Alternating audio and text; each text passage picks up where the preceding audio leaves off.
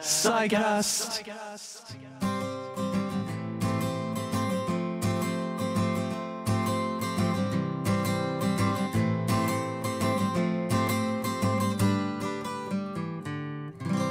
Part 2, Further Analysis and Discussion. So, David, at the start of our introductory questions in last week's instalment, I think you mentioned that people thought in The Conscious Mind, your book of 1996, you were arguing for a form of epiphenomenalism. And this is the view that consciousness doesn't have any causal powers. It's kind of like the puff of smoke of a train. It's just the side effect of it. Are people wrong to think that was your view now? Because from the book, it seems, I had a similar reading, that you were a type of naturalistic dualist. Would you say that this is the most plausible view? Yeah, in the Conscious Mind, which came out in 1996, I was what I called a naturalistic dualist, which was saying consciousness is distinct from any physical process, but we can still subsume it under scientific law by positing laws that connect physical processes and consciousness. And the kind of laws that I focused on the most were laws from physical processes to consciousness. And I suggested, it looks like the physical world is itself causally closed, so not much room for separate impact of consciousness on the physical world. And that gives you a couple of options. Option one is epiphenomenalism. Consciousness is not playing any causal role. And option two is panpsychism, the view that consciousness is somehow present at the very bottom level of the physical universe. And those were roughly the two views that I took seriously in The Conscious Mind. But maybe for much of it, there was a bit more focus on epiphenomenalism. I wasn't committed to it. These days, I would say I take a third option more seriously than I did then, which is interactionist dualism. The idea that consciousness is separate from any physical process, but has some effects on physical processes. This was famously Descartes' view, and it encounters the famous interaction problem. How does something non-physical manage to affect anything physical? And there are, Descartes thought it happened through the pineal gland, but these days people think it's hard to see how that's consistent with physics, because physics looks like it's closed. So in the book, I argued against this view. These days, I take it more seriously. I think there are some serious options for non-physical consciousness to affect the physical world. And one of those is through quantum mechanics, where there's this very old idea around the place that consciousness might play a role in collapsing the quantum wave function on certain occasions of measurement. It looks like quantum mechanics says when measurements happen, something special happens physically. What's a measurement? Well, no one knows, but one very traditional idea is that a measurement might be an act of consciousness. So at the very least, this gives you a possibility for a causal role of consciousness that's consistent with physics, arguably even suggested by physics. For a long time, I didn't take this too seriously. No one had ever really managed to develop the view very seriously. But lately, the last few years, I've been working with a co-author, my old student, Kelvin McQueen, who's now a professor of philosophy and physics at Chapman University in California, on making this idea work. And we've got quite heavy into the mathematics and the physics to see if we can come up with a version of this idea that consciousness plays a causal role in quantum collapse, see if we can make that work. And our results have been mixed. We had a first very simple version of this that turned out not to work. It had the rather unfortunate consequence that states of consciousness would never be able to change, so nobody would ever wake up from a nap. That thesis was empirically refuted the first day anybody woke up from a nap. So we moved on to more complicated versions, and we think we have something that's at least got a chance of working, albeit not quite as simple as the original idea. And hopefully soon we're going to be publishing that. But if that idea can be made to work, that would be a version of interactionism. So basically, I divide my views about positive theories of consciousness and its place in nature between interactionism, epiphenomenalism, and panpsychism and associated views. You're notoriously difficult to pin down on one of them, and as you say there, you spreading your credences between I'm certain extremely views easy to and pin not- down. It's just that, I go where the arguments take me and not beyond. So if materialism is false, I'll tell you materialism is false. But if I tell you these arguments don't establish that epiphenomenalism is correct or interactionism is correct, I'll tell you one of them is correct. But I hope I'm at least being clear and explicit about these matters. No, maybe I phrased it wrongly. You're not fully committed to one view and not prepared to move or take others into consideration. A couple of quotes from you here. One from December 2019. You say, I'm going to give my overall credences, 10% to illusionism, 30% to panpsychism, 30% to dualism, and the other 30% to whatever else could be true. You're keeping these as live options, as tenable hypotheses. But one quote from you here, you seem to be against the reductionist account entirely. So, quote from you here in early 2000, no explanation solely in terms of brain processes will be such that we can deduce the existence of consciousness from it. I think that someone could know all the physical facts about the world and still not know about consciousness. Do you reject the idea of a reductionist account coming from physicalism? Yeah, that's fairly close to the core of my view, which I reject standard forms of physicalism or materialism, just on the grounds that those can't explain consciousness. Maybe certain radical forms of materialism could be correct. Some people see panpsychism as a radical form of materialism. We explain everything in terms of matter. It's just that matter somehow includes a bit of mind at the bottom level. I'm at least open to that. Mm-hmm. Another radical form of materialism is illusionism, the idea that consciousness is just an illusion, but we can at least explain the illusion in physical form. I'm inclined to think that's wrong and crazy, but nonetheless I find it a very interesting idea, and who's to say that I'm not in the grip of some strange illusions here? So that's why I gave that 10% to that radical form. But the boring form of materialism, it says, okay, well, yeah, here's the neural correlates of consciousness, and here's a conscious experience, and they're just identical, and so on. I'm inclined to think those don't work. For materialism to work, it's got to be fairly radical. Although, that said, I have to admit, at the end of the day, I'm a philosopher. Most philosophers are wrong about many things, including their central topics. So maybe I'm wrong about all of this. So the last 30%, or maybe there's just stuff I haven't imagined yet. So that last 30% that you quoted, and that's just for the possibility that somehow I'm wrong about all of this, or there are going to be amazing new possibilities I haven't thought about. I think every philosopher has to have a little bit of higher order humility about this and say, oh, I could be wrong. But that's it. Most of the time we're just engaged in our first order reasoning, and it seems to me those are roughly the options that get laid out when I go through that first order reasoning. Frank Jackson, who we spoke about earlier, has suggested that the knowledge argument doesn't actually show us that we need to introduce new properties that Mary learns once she leaves her black and white prison.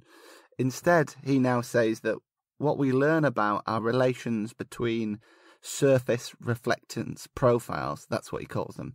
And he says, in fact, that when Mary was in her room, she would have that knowledge in the first place, and then when she leaves the room, she is simply able to recognize a new state that she's in, which would give her the same knowledge as before.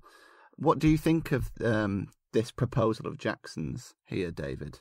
I'm very fond of Frank Jackson and his argument. We worked together at the ANU for many years. Back in the 1980s, he put forward this knowledge argument against materialism based on the case of Mary in the black and white room, which was kind of interesting because in the years after that, he developed this very strong physicalist research program where he was a functionalist like David Lewis, had something called the Canberra Plan for reducing everything to the physical, except for consciousness.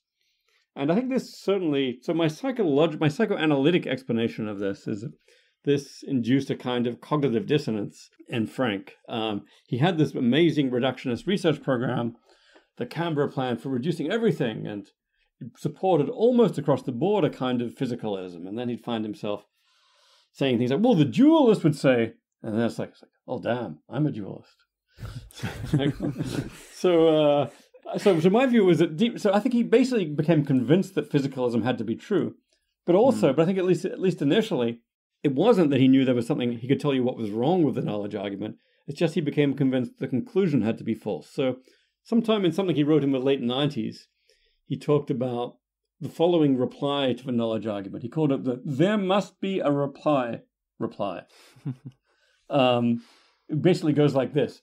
I can't find anything wrong with the knowledge argument. It seems to work to me, but there must be something wrong with it because the conclusion is false. Epiphenomenalism can't be true. Physicalism has to be true. There has to be something wrong with the knowledge argument, so there must be a reply. And I think that was a fairly accurate representation of his psychological state around that point. And then he became looking around for an actual reply and saying, how does it actually go? And I guess what you said is about his reply was his reply at a certain point. But I've never actually found any of those specific replies nearly as convincing or as telling as his "there must be a reply." He wrote an article called Mind and Illusion that at least put forward one central part of the reply was that we have various illusions when it comes to consciousness and color. We perceive properties that aren't there. I guess I'm inclined to think that is the most promising line to take if you want to be a physicalist, not a panpsychist, but a standard physicalist. You have to think that some of our intuitions about consciousness are based on illusion. And I think basically Frank's view is the view that there's a very strong intuition that Mary gains new knowledge when she leaves the black and white room. She learns what it's like to see a color red, learns new facts about that. The physicalist at some level has to say, that's an illusion. Right? So insofar as Frank is pushing the line that, it's just an illusion that Mary gains new knowledge, I think, well, that's probably the best place to push. But, I still find it ultimately a view that's very difficult to believe. So our previous guest, Sue Blackmore, in a special illusionist edition in the Journal of Consciousness Studies, writes, quote, "The illusionist research program is clearly worth pursuing. Indeed, it may be the only research program worth pursuing." Could you tell us what illusionism is, David, fully? And to follow up, why do you think philosophers are becoming more attracted to the illusionist research program? So illusionism is basically the view that consciousness is an illusion, or at least that the problem of consciousness is based on an illusion. It comes in two forms. The strongest form is strong illusionism. Basically says no one is conscious, no one has subjective experience at all. We just think we do. We're in the grip of, brain mechanisms that make us believe we have these special properties of consciousness that nobody really has. In its strongest form, it'll say nobody ever really genuinely felt a pain or experienced dread. Those are just, at least the subjective experience part is just an illusion.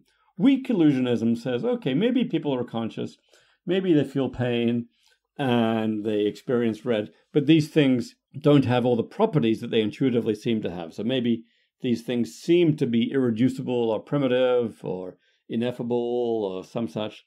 And in fact, they don't have those properties. So weak illusionism says that, maybe we are conscious, but we are very deeply wrong about its nature. So either way, you have introspective illusions. And the connection to the hard problem is that it's meant to be these introspective illusions about consciousness that lead us to believe that there is a hard problem of consciousness. So, Keith Frankish, who's been one of the leaders on illusionism in recent years, says, well, I agree. There really is if there is consciousness, and there really is it's pretty much impossible to accommodate it materialistically. There could be no physical explanation of consciousness, at least as we normally conceive of it. But instead of saying, expand our picture of the physical world, he says, get rid of consciousness.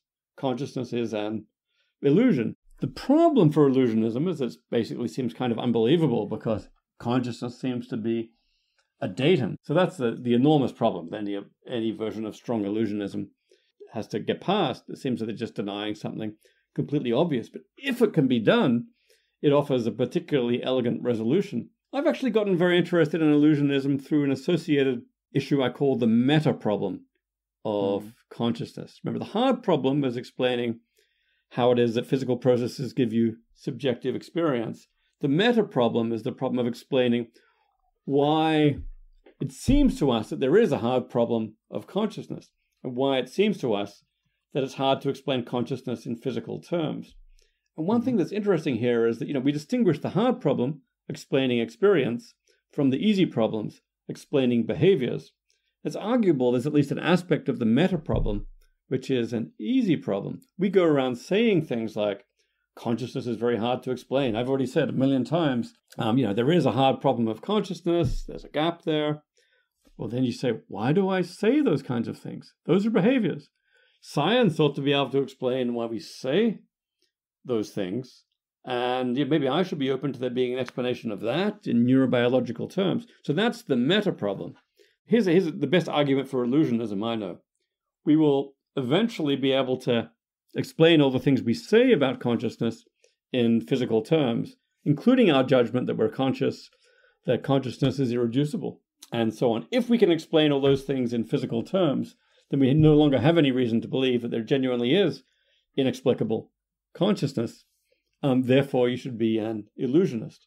And that I find a fascinating argument, and that's why I've got some sympathy for illusionism. I recently wrote a long article on this meta problem and dealing with all these issues. Ultimately, I don't think illusionism works for that basic central reason that it seems to contradict a datum, but it's a fascinating view, and the dialectic is interesting. I say illusionism is unbelievable. You're contradicting data, and they'll say, yes, I can explain exactly why you say that. There's an evolutionary mechanism inside your head that makes you certain that you have this special property of consciousness and makes the truth of illusionism precisely unbelievable to you. So I can explain why you believe that this is unbelievable.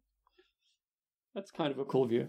We'll jump onto the meta problem in a moment. You mentioned earlier, and you said just again there, you've got some interest in illusionism, and you at least think it's something worth pursuing. We had a previous guest, Galen Strawson, and you'll know what he thinks of this, and I'll give it for the listeners here. He calls illusionism the denial. And here's a quote from him from our interview. Illusionism is the silliest view about reality that has ever been held by any human being. And a separate quote from him here. The illusionists sail off the edge of the world in the great ship of fools, crewed by flat earthers under the command of Rear Admiral Daniel Dennett, and we must let them go. This doesn't seem like the type of ship we want to be on at all. I imagine you disagree with Strawson that it's the silliest view ever held by a human being? Oh, Galen's has very strong views about this matter and is set in his ways by now. I guess my view is the problem of consciousness is hard enough that we should be open to all kinds of radical, crazy-sounding views. To many people, panpsychism, which Galen favors, is a radical, crazy-sounding view and one of the silliest things ever believed. I guess, I certainly see the problems with illusionism, but that said, I think, we need radical ideas. And I think there's a certain subtle elegance to illusionism that Galen has missed. And there's simple denials. Oh, there's no such thing as consciousness. It's nonsense. And that view I find kind of ridiculous. But I think when illusionism is properly developed, it's far more subtle and sophisticated than that. It recognizes the force of these intuitions we have about consciousness. It recognizes they're very strong and hard to resist, and then somehow tries to undermine them and explain them away by giving an explanation of the intuitions themselves. And I think it's a very subtle and interesting move at the very least. Ultimately, maybe it doesn't work. Maybe it still contradicts the data, but I do think of it as, to me, it's one of the few materialist views that actually does take consciousness seriously because it takes these intuitions so seriously. So I'd much prefer it to various flat-footed forms of materialism that simply deny consciousness out of hand or simply assert a reductionist thesis. So you mentioned there a moment ago, David, the meta problem of consciousness, the problem of saying why we think there is a problem of consciousness. But in addition to that, you say, well, look, we have this challenge. And you've kind of written about this in the past, I think, in papers Consciousness and Cognition and in Conscious Mind, Paradox of Phenomenal Judgment. But could you explain to our listeners what the challenge of the meta problem is and why a theory of consciousness needs to at least help explain the meta problem? Yeah, so the meta problem is the problem of roughly explaining why we say the things we do about consciousness, including everything from reports like, I am conscious, I'm experiencing red, to things like, well, consciousness is very hard to explain, Mary in the black and white room wouldn't know what it's like to see red. These are all things that we say, they're intuitions we assert about consciousness. The meta problem is the problem of explaining those. And whether you're an illusionist or not, the meta problem is an interesting and important problem. It is a fact that we say these things. there ought to be some explanation in some terms. So what I call the meta-problem challenge, one way to take it is towards illusionism. Explain those judgments. That's all we have to explain. No such thing as consciousness. But even if you're a realist about consciousness, you think it's real, then I think the meta-problem is very relevant. And one way it comes in is through this meta-problem challenge. And here the idea is you've got a scientific theory of consciousness. It says such and such is the neural basis or the mechanism of consciousness. The meta-problem challenge says basically for a good theory of consciousness, whatever you say is the neural basis of consciousness, that had also better play a pretty central role in explaining the things we say about consciousness.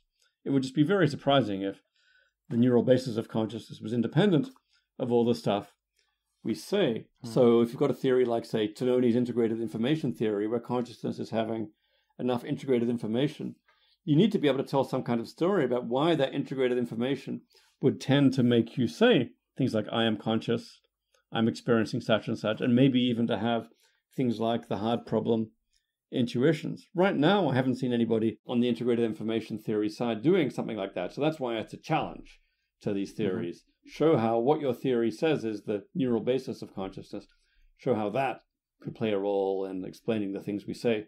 So the next question, David, is going to be about evolution. So Blackmore uses two hypothetical creatures to highlight the problem of thinking about consciousness and its place in evolution. So she says, consider two hypothetical creatures, conchies and zombies. Zombies are completely identical to us in every way, but they have no inner world, no qualia. On the other hand, conchies are just the same, but they do undergo experiences. Blackmore thinks that evolution has no reason to favour conchies over zombies. Can we tell an evolutionary story about the origin of consciousness? Yeah, so the zombie thought experiment can be used for many different purposes in philosophy. So these are zombies who are like us physically, behaviorally, functionally. They do all the things we do, but we're not conscious at all. One version of them is just behaviorally the same. Another version of them says maybe they're made of silicon, but they duplicate our brain processes in silicon, but they're not conscious. And the extreme version says they're physically identical without consciousness. In my own book, The Conscious Mind, I argued we can at least conceive of zombies. There's no contradiction in the idea, and use that to raise a version of the hard problem. But here, Sue Blackmore is using it for a somewhat different purpose. And I think basically the reasoning is something like this. A conscious creature and a zombie would do just the same thing, so evolution can't distinguish between them. Zombies would leave as many offspring as conscious beings, so evolution alone can't explain why we're conscious and not zombies. I think that's actually not a bad argument. Evolution alone can't explain it. But I think there are still roots left for anyone who wants to think there is a role and a function for consciousness. You just need to bring in something more than evolution. So just say, for example, consciousness collapses wave functions and thereby leads to sophisticated kinds of behavior that you couldn't get without consciousness.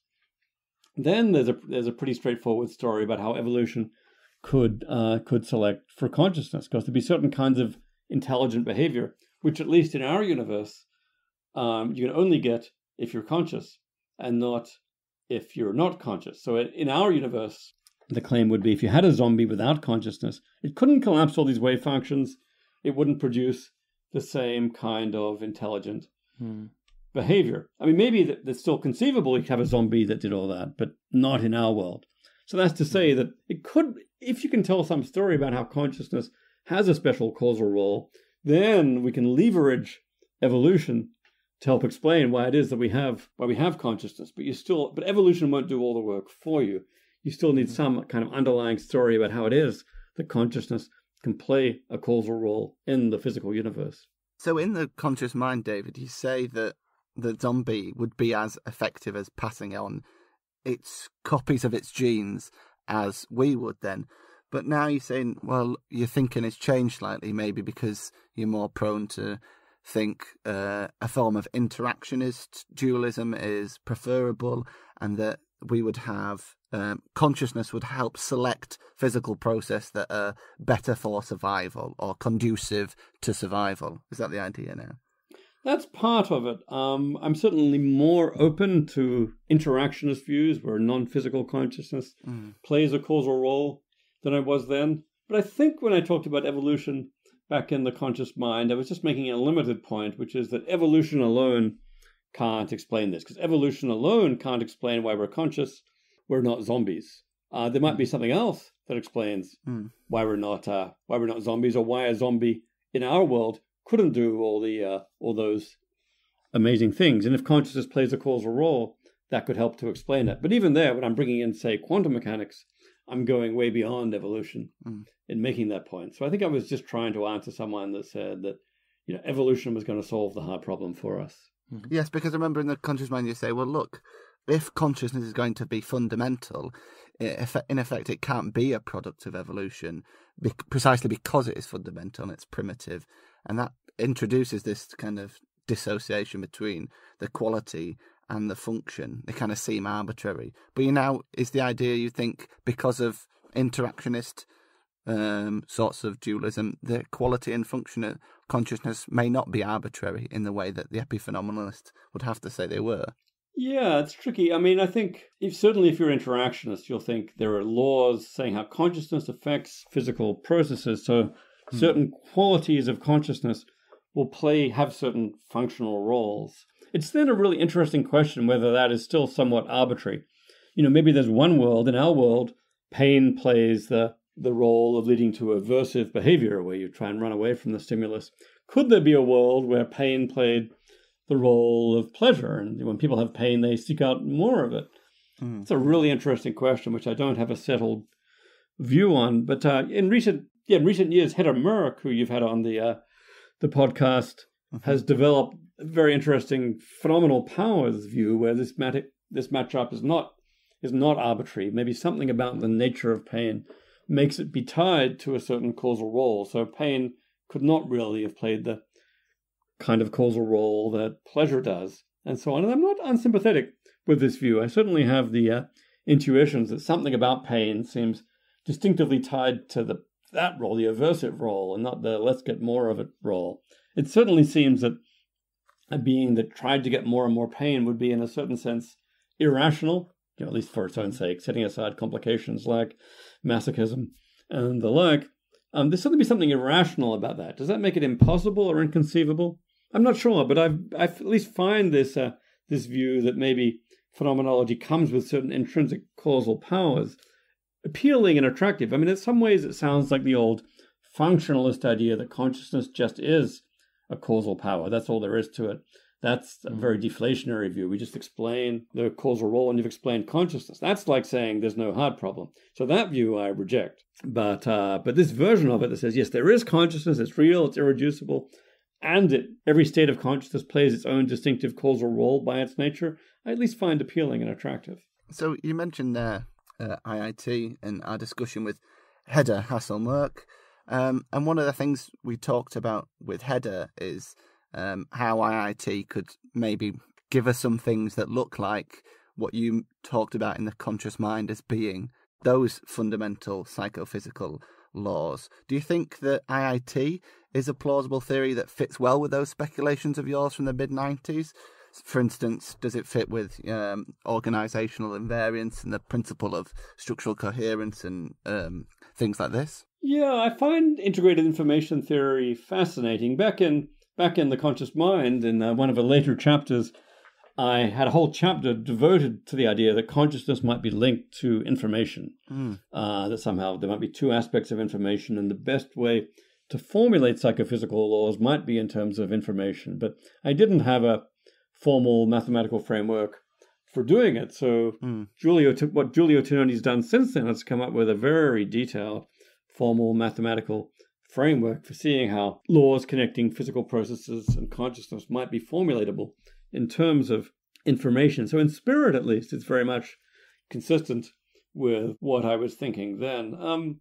There's a few places, though, where it comes apart. One is that it turns out that integrated information theorists are not so sympathetic to the idea that, say, a computer simulation of a conscious being will be conscious. I'm very sympathetic to that idea, but for many IIT theorists, something about the parallelism is very central to consciousness, and you need any system that runs through a CPU won't be conscious. So Christoph Koch recently wrote a book all about IIT, saying why consciousness is ubiquitous but can't be computed. I'm more sympathetic with the computational angle. Also, IIT is not fully panpsychist. I think he says a single unit is not conscious. Once you get to two units interacting in the right way, then they get to have a certain kind of integrated information, and therefore that has a little bit of consciousness. But now, no consciousness at the truly fundamental level of the physical world, and that makes it harder to combine this with the standard panpsychist idea that mind is part of fundamental reality. This is idea that goes back to Bertrand Russell, that somehow there might be some intrinsic qualities underlying physics. Because for IIT, it doesn't quite come in at the physics level, like atoms. It comes in at groups of atoms.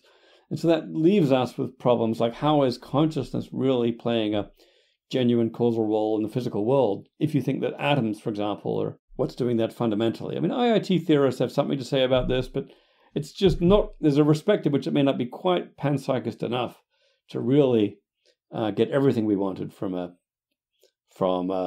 radical theory of consciousness of this form. So we often get lots of listener questions about the ethical or the existential implications of different views in philosophy of mind. I know this is something you get asked a lot about as well. Hedda spoke to us about how it might change our perspective on the meaning of life or finding value in the world. And likewise, Philip Goff, got a quote from him here. Panpsychism has the potential to transform our relationship with the natural world. If panpsychism is true, the rainforest, for example, is teeming with consciousness. As conscious entities, trees have value in their own right. Chopping one down becomes an action of immediate moral significance. And then others have radically different views. So, for example, we asked the same of Galen Strawson, who says, as far as I know, nothing changes. If there's something it's like to be an electron, that's crude talk. The reasons there are for vegetarianism all stay the same. Do you see your metaphysics as affecting your ethics in the same way as perhaps Hedda or Goff might think? Yeah, I don't have a really well-developed ethical view of consciousness, but I am inclined to think consciousness is very important in ethics. I mean, a strong version of this will say consciousness is at the ground of all value in the world. In a world without consciousness, there would likewise be no ethical value, no well-being, no aesthetic value, no normativity.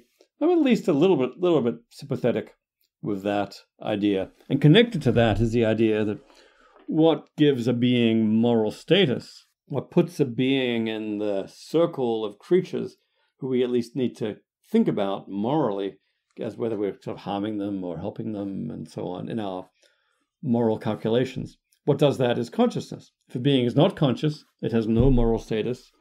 If it is conscious, it has some moral status. So lately I've thought a bit about, for example, what I call the zombie trolley problem. It's a version of the old trolley problem in philosophy. Who do you kill, the one person or the five on the other, the five on this track, or divert it to one on that track? Just say, well, down this track, there is one conscious being, but you have the choice to divert it to a track with 5 zombies who behave a lot like human beings but have no conscious experience at all. What should you do? And many people report the judgment that, they should change the trolley from the track where it would kill the conscious being and kill the 5 zombies instead. Why? Because the zombies are not conscious and don't have moral status. Or some people say maybe they have some moral status, but drastically less than a human being, because they're not conscious. So if that's right, it kind of suggests, okay, there's some very important connection between consciousness and moral status. There's a version of this many people interested in animal rights put forward, which is basically agrees with this, that says, consciousness is what gives you moral status. But there's a more specific version associated with Peter Singer and others who say what actually matters is the capacity for happiness or suffering, for pain or pleasure. That's what really gives you moral status. Call it affective consciousness with a positive or negative valence. This one I'm much more strongly inclined to reject. Here, for me, the relevant thought experiment is not a zombie, but what we can call a Vulcan, like Mr. Spock from Star Trek, a very extreme version of Mr. Spock from Star Trek. It's so extreme, never experiences happiness or sadness, never experiences suffering, pleasure, or pain. No affective state of consciousness. Every state of consciousness of this being is affectively neutral. Does that being have moral status? I don't know. My very strong intuition is it does. It would be horrific to kill one of these Vulcans. And in the Vulcan trolley problem, if you have the choice of one being with affective consciousness or 5 Vulcans, no, it would be something monstrous about diverting the trolley to kill the 5 Vulcans. Conscious beings, even without affective consciousness, matter just about as much as beings with affective consciousness. So I'm inclined to say, what matters here is not the capacity for happiness or suffering, but something much more basic like the capacity for consciousness of any kind. That's what gives you moral status. Now, it may well be that different kinds of consciousness give you different kinds of moral status here. For example, maybe the capacity to think and reason consciously puts you in a different league morally from merely having conscious perception or the feeling of pain. And I think, things get very complicated around then. I don't want to say that humans and dogs and mice have exactly the same moral status just because they're all conscious. So, I think there's an awful lot to say about how different kinds of consciousness may give you different kinds of moral status. Nonetheless, I still am inclined to think there's some very deep link between consciousness value and morality here.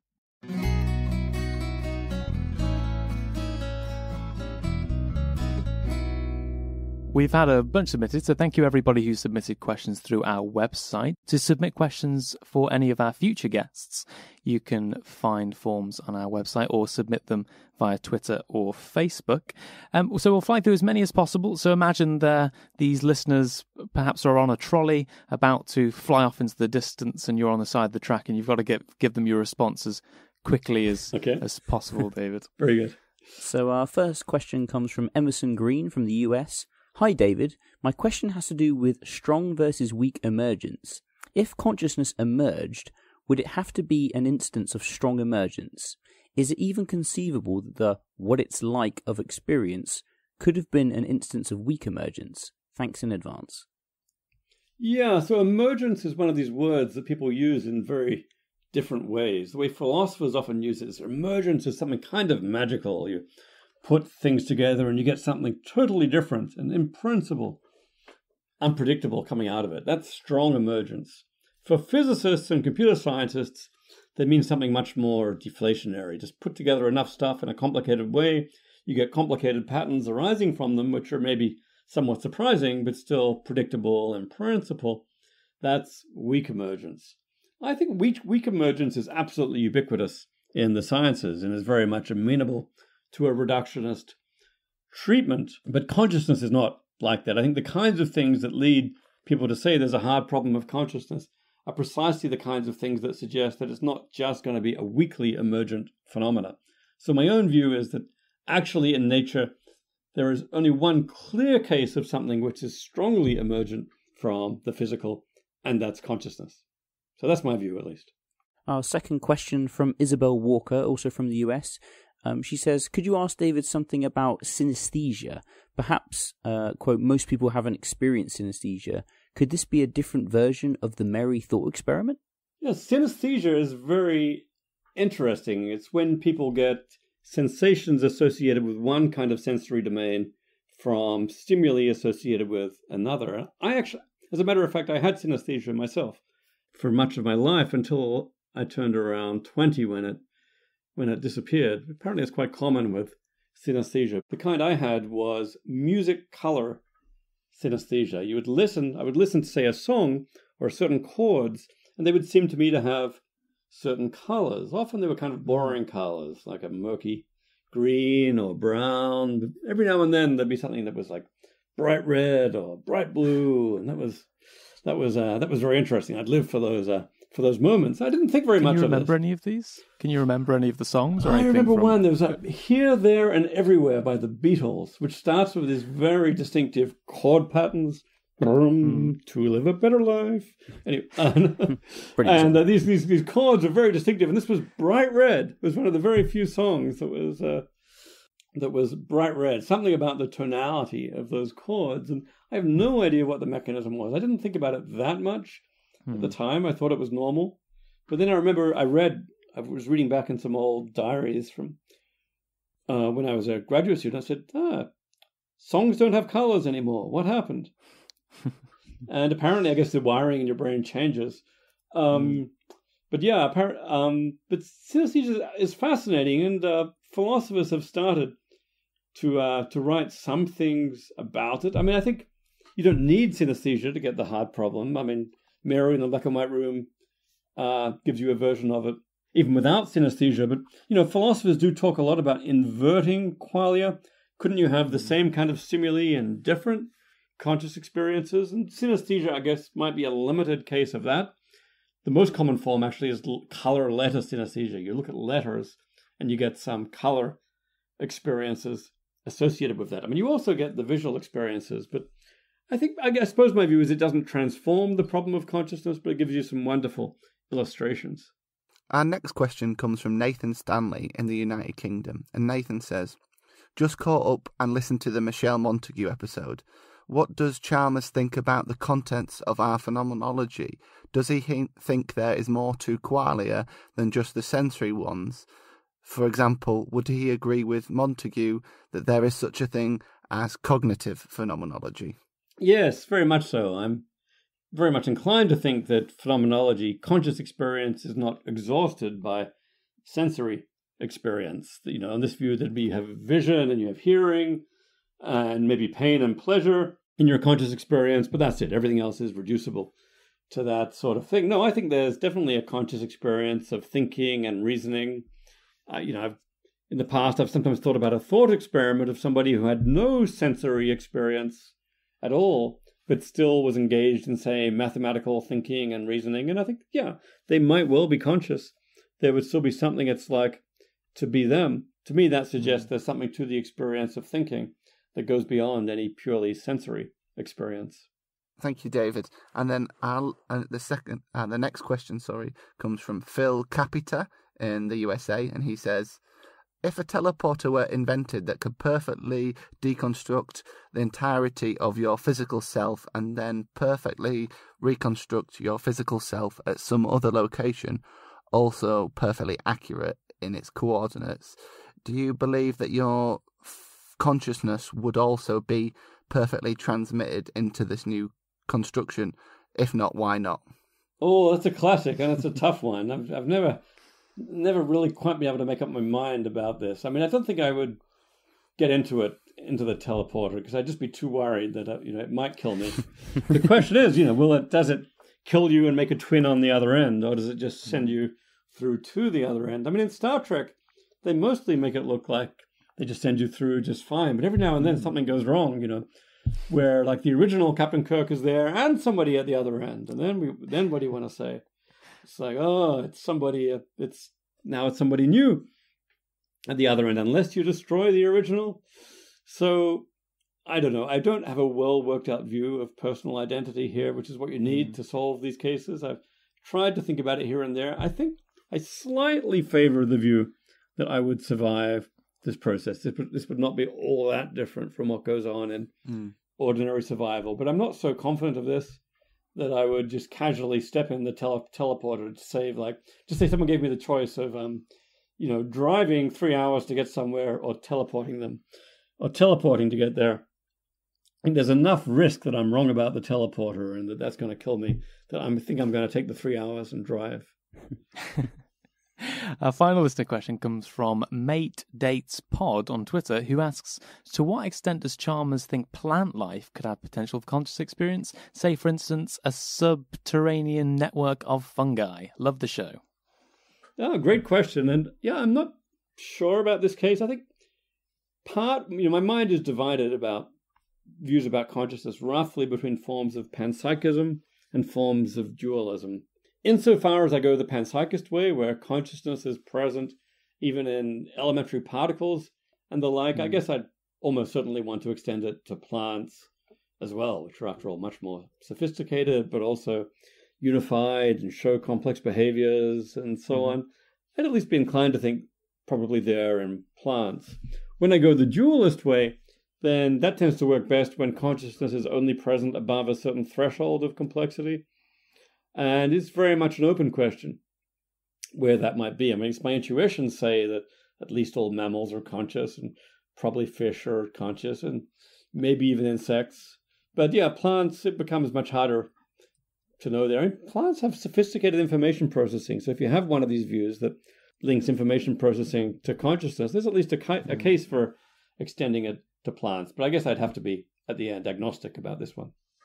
So a round of concluding remarks as we finish here. I'll kick us off.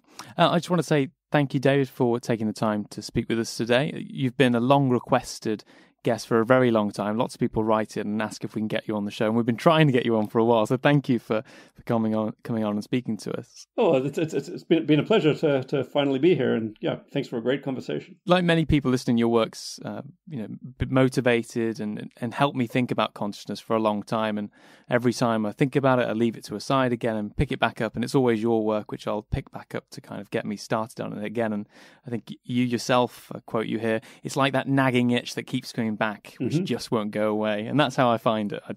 I'll have a conversation like this, I'll put it to a side so I can get on with my life and just accept one of these views, and then I realise that I shouldn't have.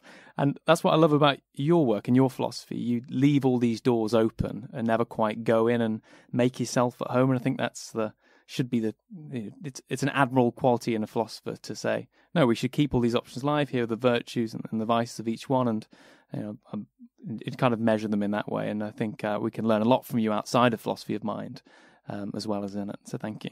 Oh, thanks so much. It's nice to have a podcast run by someone who feels this the problem of consciousness in their bones, the way that I do. Yeah, the problem is endlessly fascinating. Think about consciousness; it leads you to think about almost everything. So if there are some listeners out there who've been led to think about consciousness in this way too, well, that's fantastic.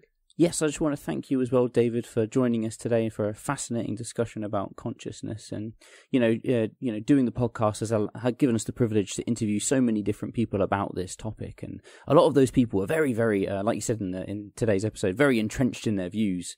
And it's quite interesting and refreshing actually talking to you today, because you just seem very, very open to all of the different responses to the hard problem of consciousness. And I just think that's fantastic, and I think that is a way that hopefully we will make progress with this question. Being open to different ideas, no matter how radical or somewhat strange they may appear at first. So I really appreciate your openness to these ideas and you giving them the time to kind of explore them in depth. I think that's very good philosophy, so thank you very much.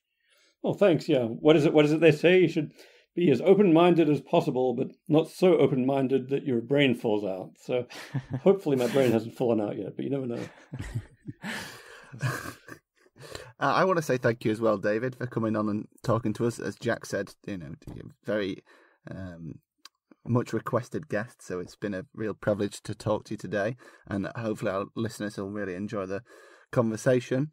I also, in preparation for this episode, went back and I was reading The Conscious Mind again, which I haven't done properly for a good few years, and I just really enjoyed going back over the stuff, and the second half with the speculations on information theory and quantum mechanics, and it kind of made me think, there's a kind of really nice big picture sort of philosophy that you're trying to spell out, and you've kind of had your eye on the ball of some big issues for quite a long time, and as Jack and Ollie both said, but without ever dismissing any potential answers to those big topics. So I think that was something that I've really enjoyed doing, and something that I'm going to go away and think about more is I'm not going to stop worrying about Vulcans and the trolley problem now. I think that,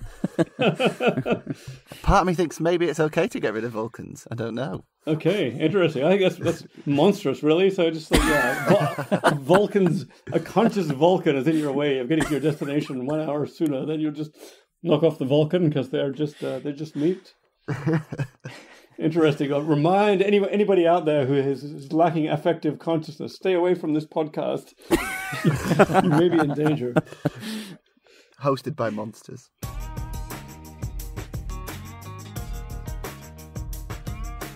Pop. Philosophy quiz. So we're playing David Chandler's. So you're going to get quotes from a David a Chalmers and David Chalmers. So your David is going to be David Eric Grohl, the American singer-songwriter, multi-instrumentalist and film director, best known as the longest-serving drummer of the rock band Nirvana and the founder of the band Foo Fighters. You've got a Chandler, which is Chandler Bing, the fictional character in the hit show Friends, played by the brilliant Matthew Perry. And you've got quotes from David Chalmers, the University Professor of Philosophy and Neuroscience and co-director of the Center of Mind, Brain and Consciousness. Am I playing, or am I ruled out from this one? You're playing along, and as of late, if you don't mind me saying, Ollie and Greg, you've been abysmal in the last two. Well, thank you. So I thought a bit of negative motivation there might help you along. It's times like these you learn to live again. It's times like these you give and give again. It's times like these you learn to love again. It's times like these, time and time again. Got to be Dave Grohl. Dave Grohl. I think Greg and Ollie being polite there rather than jumping in for a point. I'm just another soul for sale. Chandler? It's not Chandler. No, is that Dave Grohl? That's Dave Grohl again, right? That's Dave Grohl, but Ollie pipped you to that one. Okay. Maybe not everyone loves Glee, me included. I watched 10 minutes and it wasn't my thing. David Grohl? It's David Grohl. It's 1-1-1 across the board. Dave Grohls. What must it be like not to be crippled by fear and self-loathing? David Chalmers. It's Chandler Bing. It's 2-1-1. You have to stop the Q-tip when there is resistance. Chandler Bing. It's Chandler Bing, but Greg pictured there. Abolish the monarchy. That's me. It's David Chalmers. I got the zombie blues. That's me too. It's David Chalmers. Storming ahead at 4-2-1. Bangers and beans. I swear to God, on my life, this is my favourite meal in the world. I could eat it 7 times a day for the rest of my life. I'm not joking. Everything else is Dave.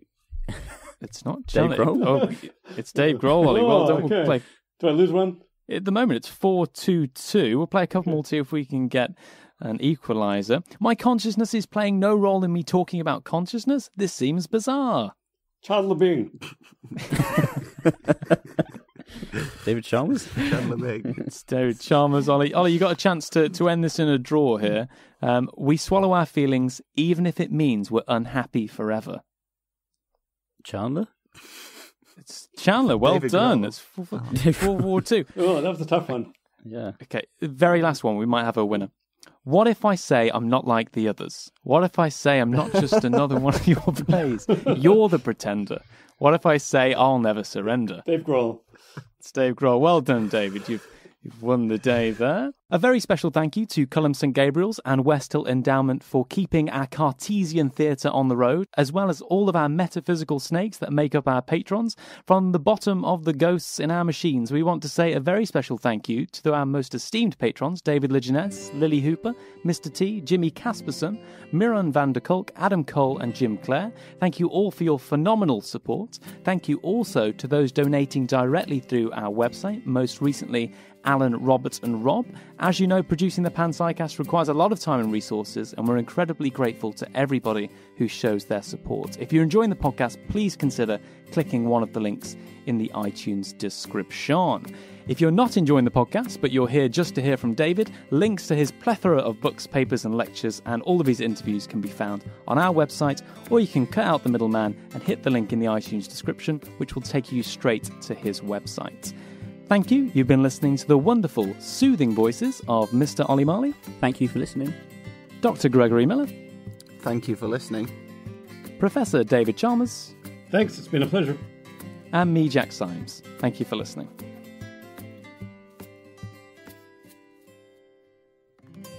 Very good. I said, do you always take it easy on your guests in this little game at the end? It may appear that we were taking it easy. I was having some serious...